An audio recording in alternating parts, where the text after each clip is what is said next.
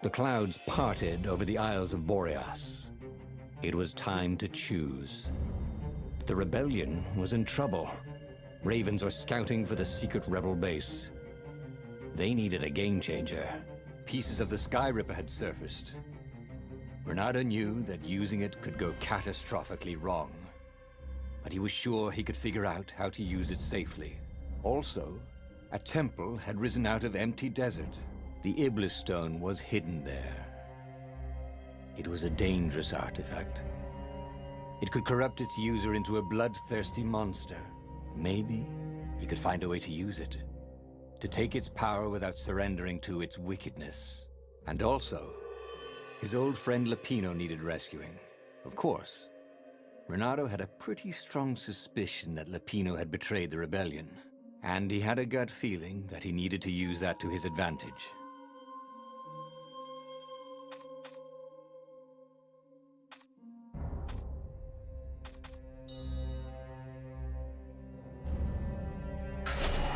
The island was windswept desert. No one went there except ostriches and ostrich hunters. The Iblis stone. It would whisper promises in his ear, offer him power for blood. But this time, Reynardo was sure he could master it. And so, Reynardo went ostrich hunting.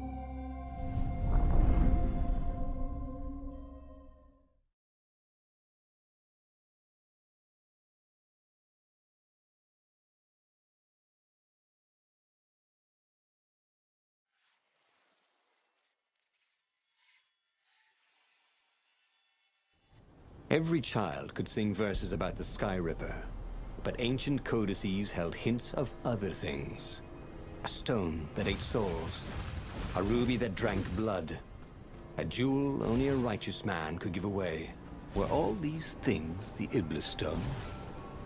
Long hidden in a buried temple? Another ancient item that was only resurfacing now? Drawn up from the deeps by the Emperor's horrific rituals?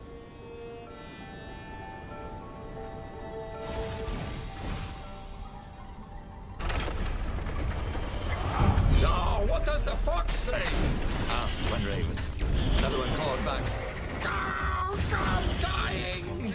And they both laughed hysterically.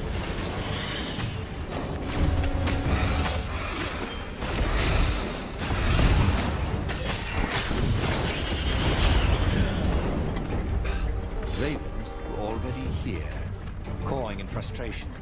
They were still searching for a way in. Good. Then he hadn't come too late.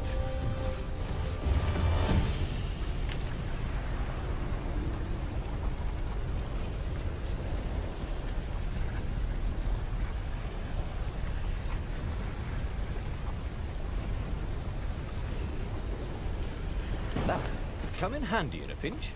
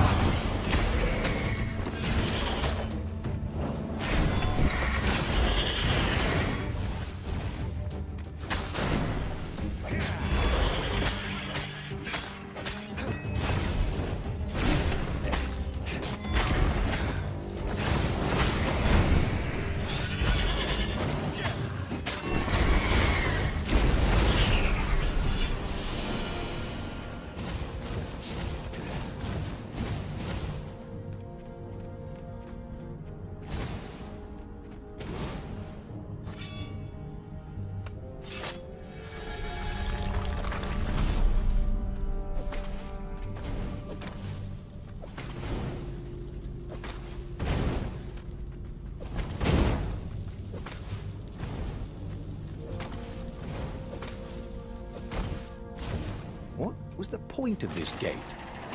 Did they think no one would notice the lever?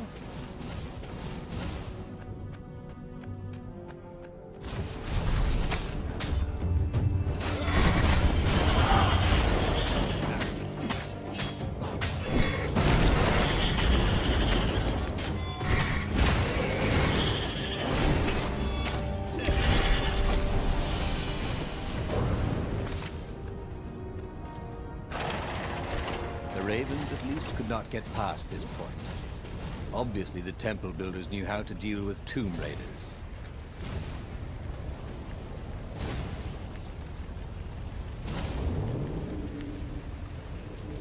Reynardo wondered if it wasn't cheaper to build bridges and stairs.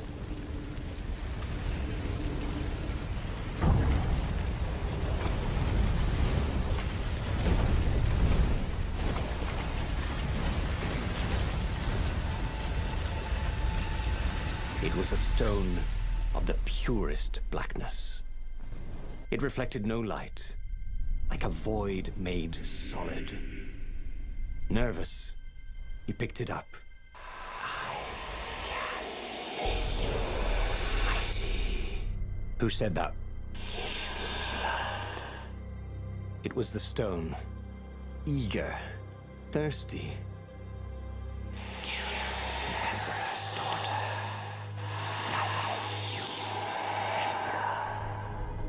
That seemed tempting and terribly wrong.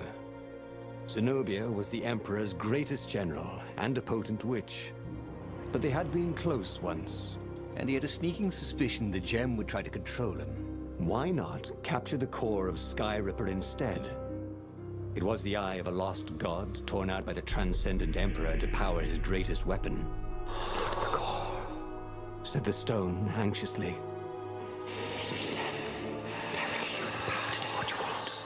But even though Reynardo knew how evil the gem was, he had a clever plan for dealing with it.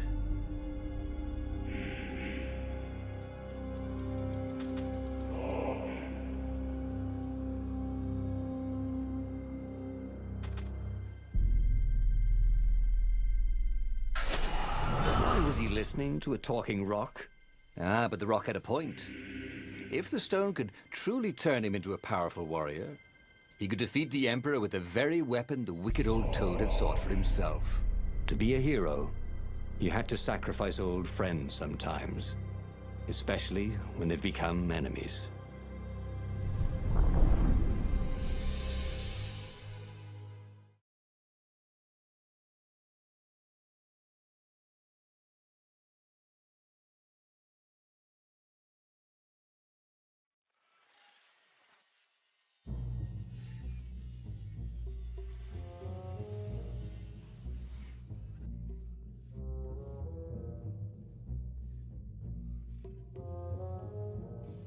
As he placed the impossibly black crystal in his gauntlet, Reynardo had a sudden vision.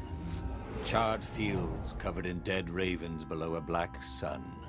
Was it the time of the lost gods before the transcendent Emperor? Was it the future? Feed souls, it whispered. Take the power.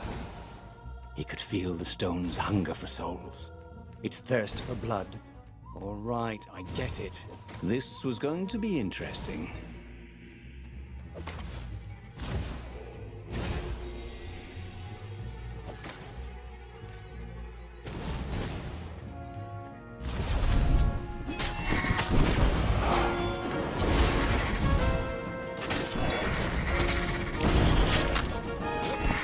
I never get tired of doing that, thought Reynardo. The ravens on Zenobia's island were no match for Reynardo. They screamed as the stones sucked out their souls.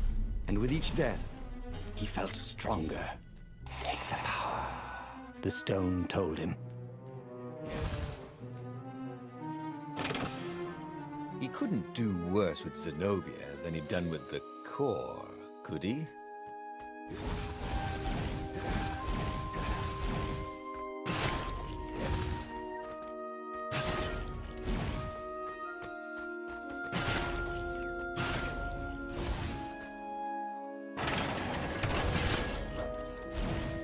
Sleep tight, thought Reynardo.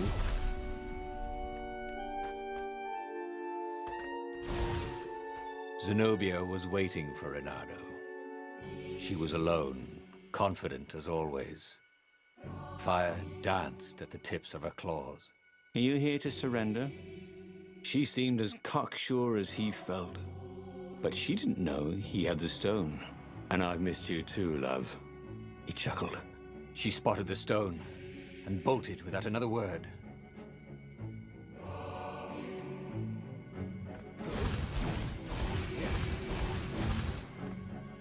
Hey, kind of cute. Not really.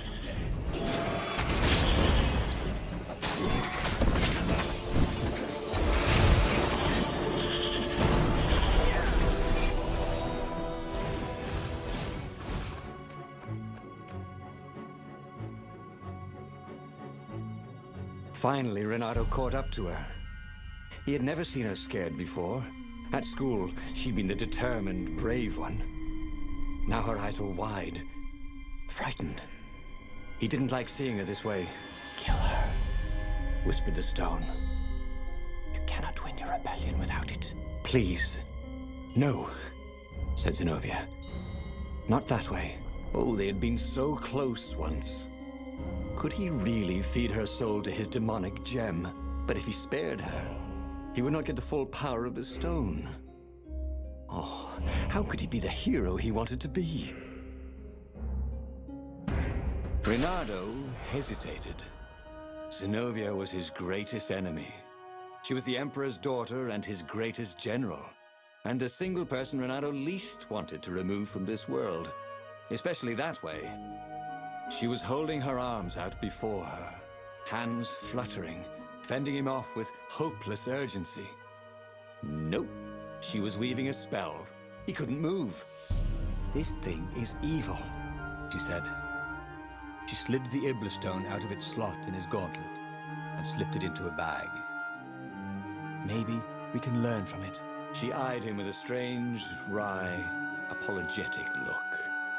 "I missed you too." And before he could move again, she was gone. Learn from the Iblis stone? What did that mean? Would she take it to the palace or to the observatory on the Nexus? If she thought it was evil, she wouldn't want it in the palace. And, after all, it was evil, wasn't it? Maybe I can outrace her to the observatory, thought Reynardo. Cats can run faster, but foxes can run longer.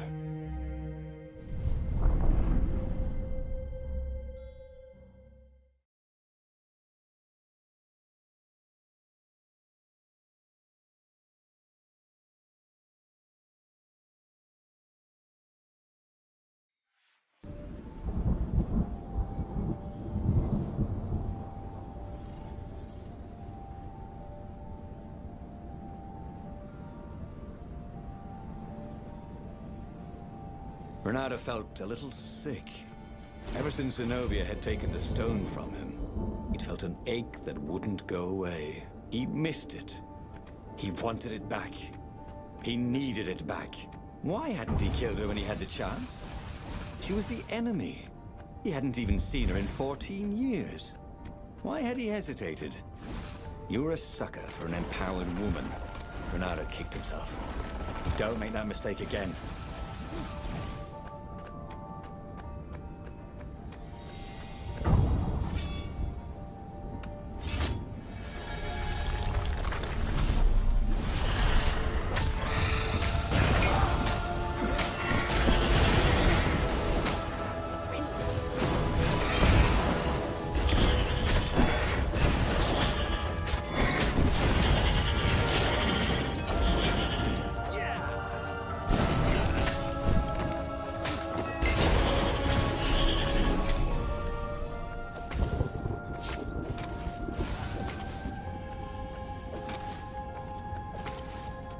Zenobia thought the stone was evil. Was it? Well, yes, but he still longed to have it back. He'd felt so good killing ravens with it, and yet he'd felt unclean ever since he'd touched it. She confused him. She'd made him want to be a better fox, and then she'd abandoned him, never telling him she was the Emperor's daughter, never contacting him since. Well, who was she to tell him the stone was evil? There was an inscription, no spitting.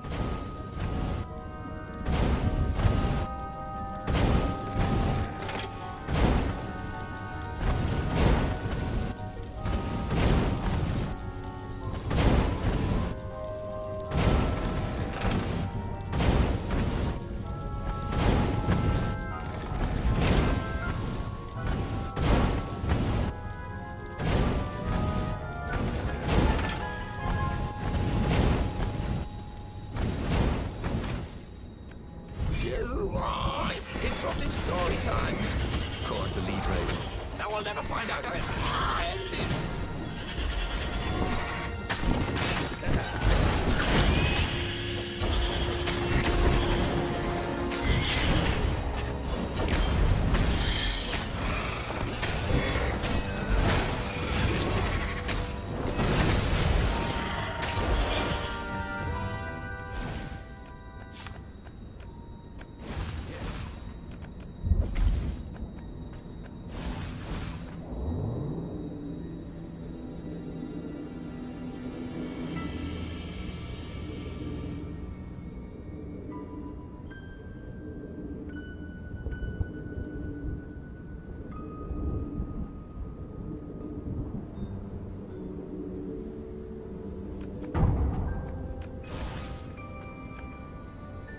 scientist toads were pointing arcane instruments at the stone and looking at it through prisms and reflections.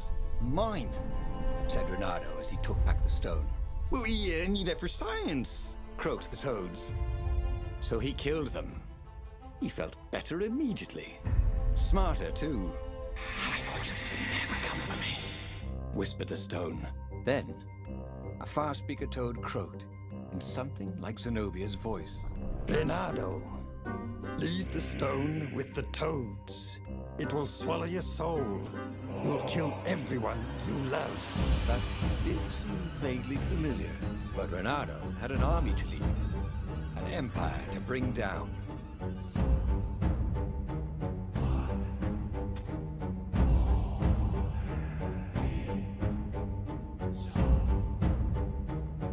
I know you can fight this thing. Zenobia continued in the far speaker's croak. You let me live. You know how evil it is. It will destroy you, Reynardo. It will destroy everything you love. He had tried to convince himself that this time he would control the Iblis stone. But he could feel his will becoming brittle. She was right. He would get rid of it. Right? Now. Or now. He didn't really want to. I know. I'll go to the mountains, Reynardo thought. I'll find the strength to do it in the peace and quiet there.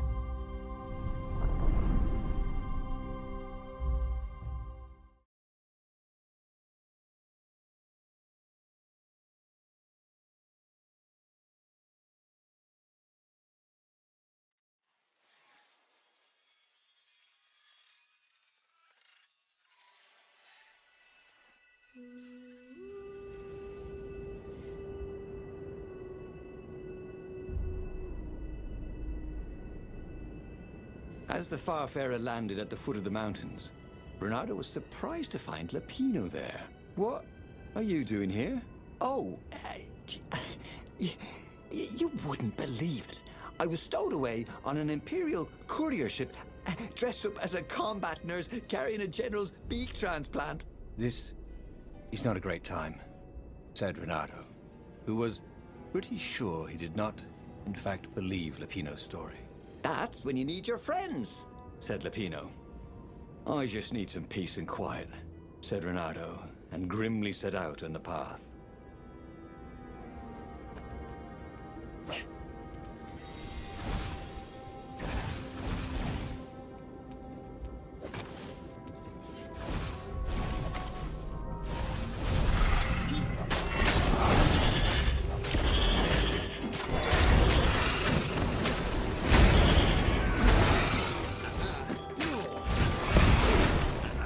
craziest weapon he'd ever used. Or not used.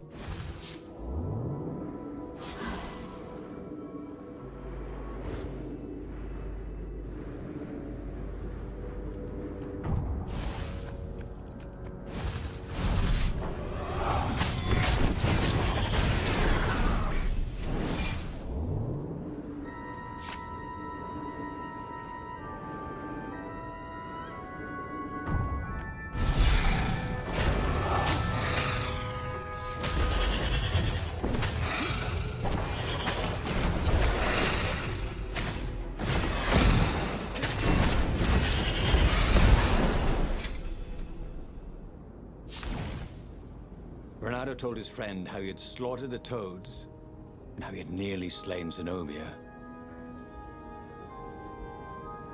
A terrible burden, this Iblis stone, Sympathized the rabbit. Yeah, but I need it. For the rebellion. Do you now? You know, you were a pretty fine fighter before you were wielding a demonic decoration.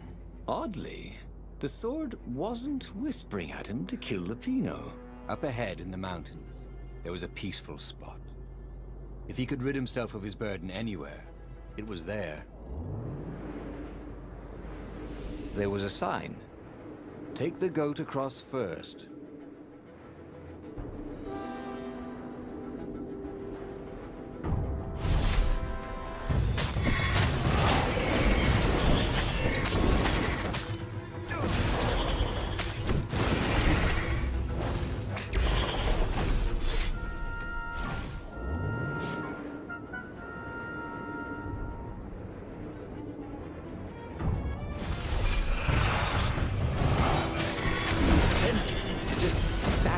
sacrifice and let it do all the killing for him. But that wouldn't be sporting, would it? Or fun?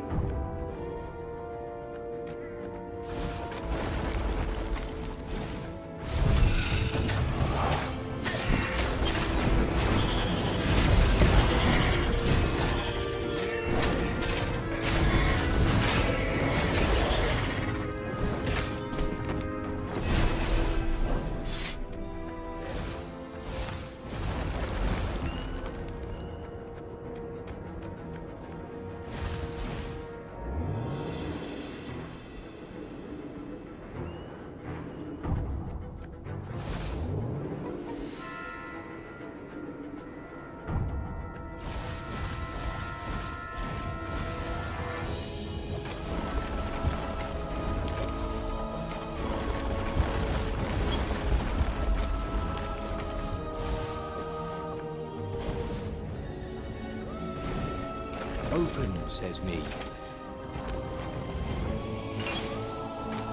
Reynardo thought he would make a difference, snatching the Iblastone before the Emperor could get it. And it would destroy him. Zenobia and Lupino, they were both trying to save him. Peace. That was what he needed. So much for peace and quiet. There was Lupino. Again. You're stronger than some dumb rock, Lupino said.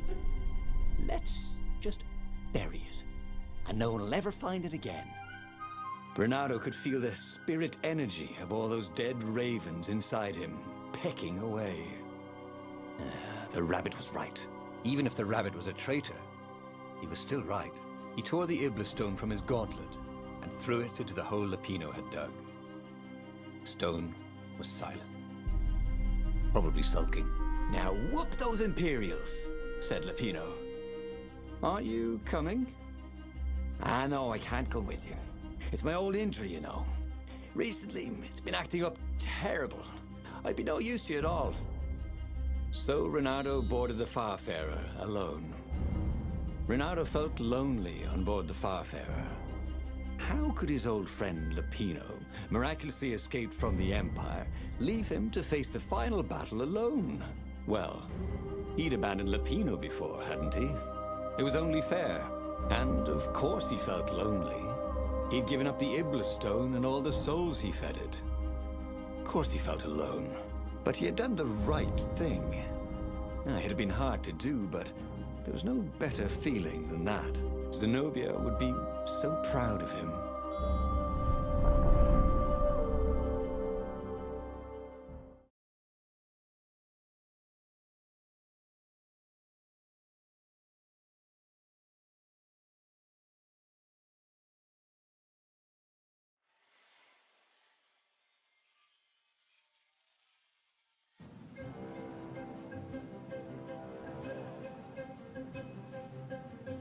The battle, alas, was not going well. He no longer had the stone, and he'd never gotten the core. Lupino wasn't with him, and he was up against Zenobia, out there somewhere, maneuvering the Emperor's forces. The rebels had been outnumbered from the start, and he still had that aching longing for the stone. But that is what it means to be a hero. He would fight his way to Zenobia. He would show her what he was capable of. Just him, with no diabolic accoutrements. He would win, no matter the odds.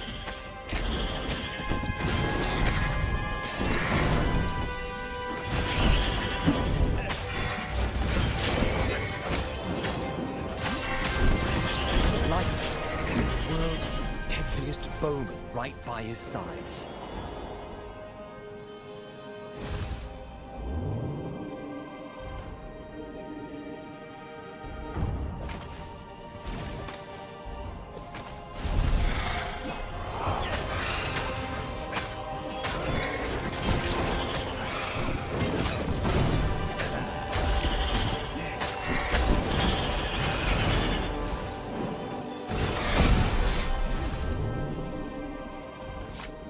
It was a bit windy up here.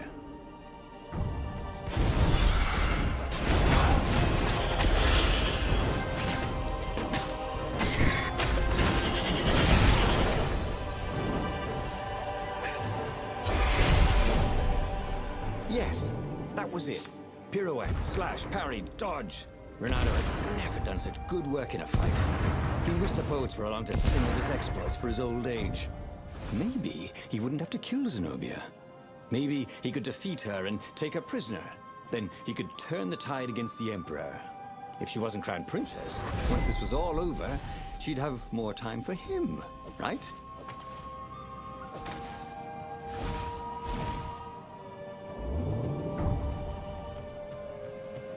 He was getting nowhere. Fast.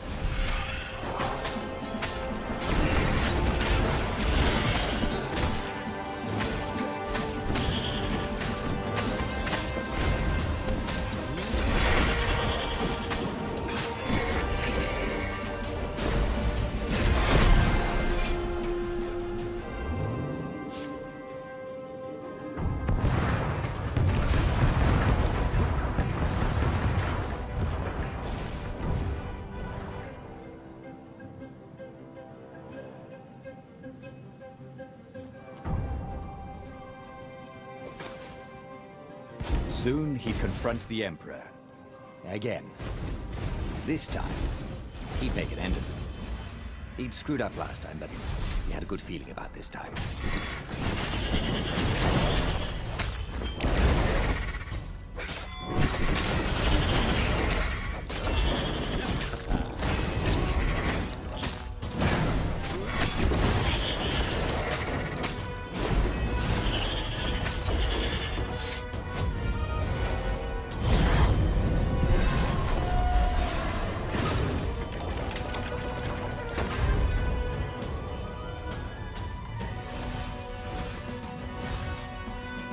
By some miracle, Reynardo fought his way to the Emperor's ship. He was exhausted, bleeding, but he'd found the strength to reject the stone. Zenobia came out of the ship. "Reynardo!" she shouted, and then she fell down and died. Lapino was behind her, wielding a sword that seemed to suck all the light out of the sun. "You idiot! You threw the stone away!" cried Lapino. "You said it was evil." "It hates sanctimonious prigs like you," laughed Lapino. "We're having a grand old time." Reynardo turned and ran. But no matter where he ran, Lapino jumped in front of him until Reynardo was cornered. That boy could hop. "You wouldn't do this to an old friend, would you?" cried Reynardo. "You mean this?" said Lapino as he slid the sword into Reynardo's guts. "Damn it!